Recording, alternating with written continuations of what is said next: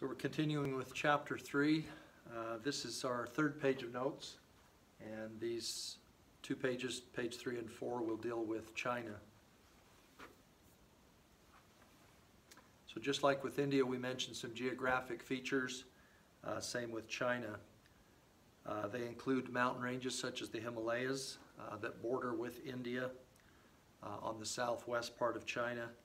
There's thick jungles, the Gobi Desert that is between China and Mongolia today, and the Pacific Ocean on the east and southeast coast of China.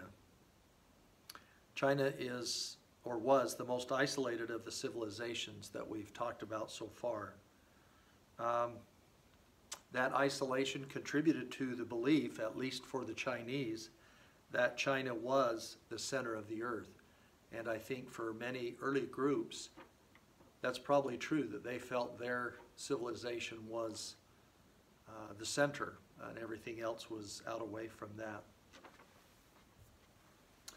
Okay, some of the main regions in China, we have the Huanghe or Yellow River and the Yangtze River, or Changjiang as it's called in China.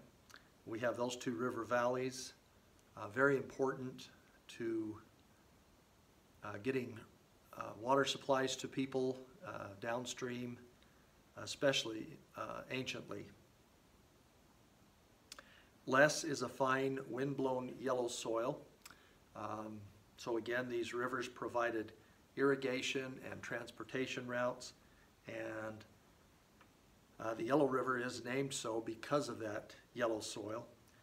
But as the wind blew and deposited this soil on the ground, it helped out the farm ground, helped to enrich the soil, and allowed them to continue to grow crops on it.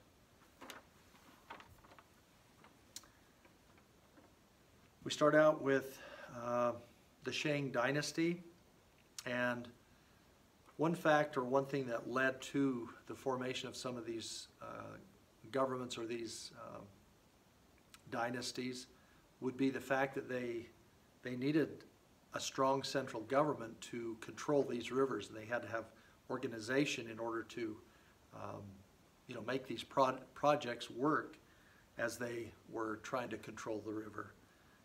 1750 to 1045 BC, that's in the new book. The old book was 100 years shorter than that. During this time, Chinese civilization first took shape.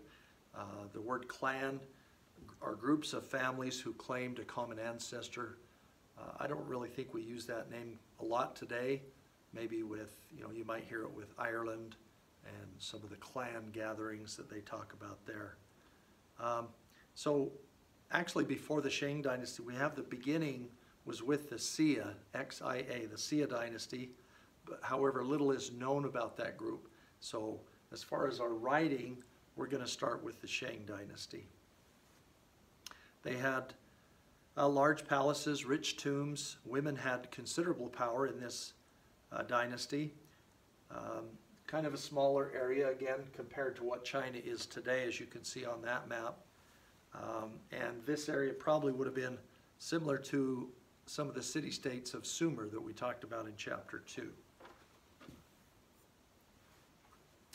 Oracle bones were some of the oldest of Chinese writing, was found on these.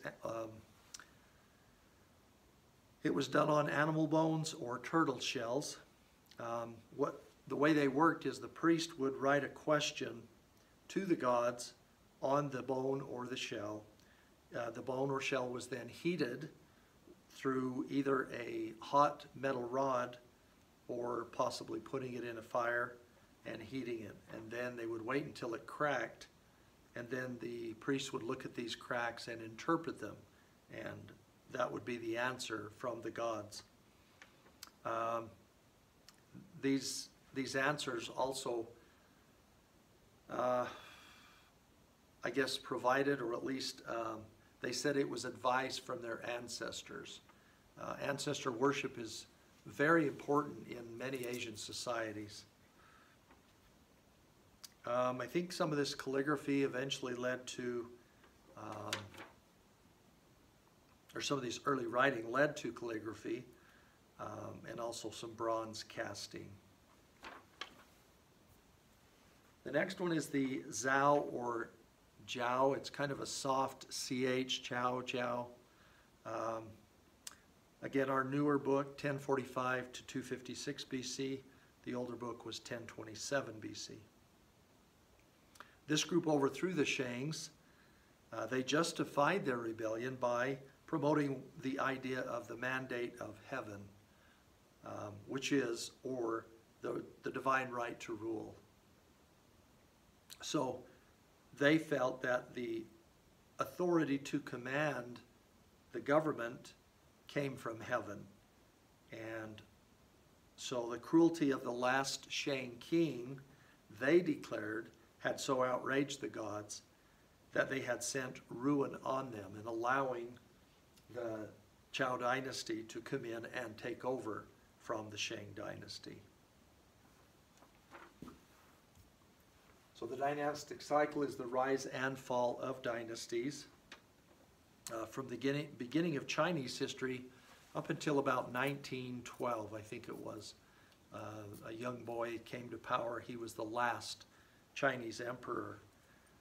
The mandate of heaven was expanded to explain the dynastic cycle. So, you know, as one family came to power, they rose up, ruled for maybe centuries, as some did.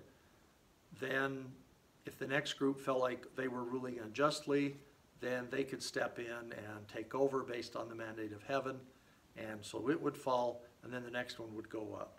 And so the rise and fall of these dynasties is that dynastic cycle.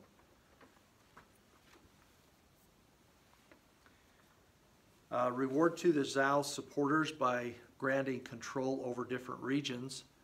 This kind of led to feudalism, a system of government in which local lords governed their lands but owed military service to a greater lord. So there's the greater lord, then you have the local lords that would have the right to not ownership, but the right to run or to use that parcel of land, but in exchange for that use, they would have to provide military service, whether they went themselves and fought or whether they had other people under them that they sent out to fight. Later this was developed quite a bit in Japan, but I think more extensively in Europe. The Middle Ages we'll talk about with knights and castles and feudalism and vassals and lords and kings and all of that. Some of the Chinese achievements, they had an accurate calendar. It was actually 365 and a quarter days like we have now. I'm not sure if they did something like we have leap year where every fourth year we take care of that extra day that's built up. Silk making was very important. They made some of the first books, art, technology, and the technology of bronze making. So again, with the silk, well, let's mention it on the next one. So that leads to the Silk Road. This was a trade route that linked China with the Middle East, quite an extensive road from the Middle East to China. Silk was China's most valuable export. The Chinese tried to keep the knowledge of how to make silk as secret as they could for as long as possible, because once that secret was out, then they didn't have the control. If you're the only one that knows how to make it, you can pretty much demand whatever price you want for that item like silk. But once that knowledge was out, then it was just another piece of cloth to really anybody else. So that finishes up our third page. Thank you.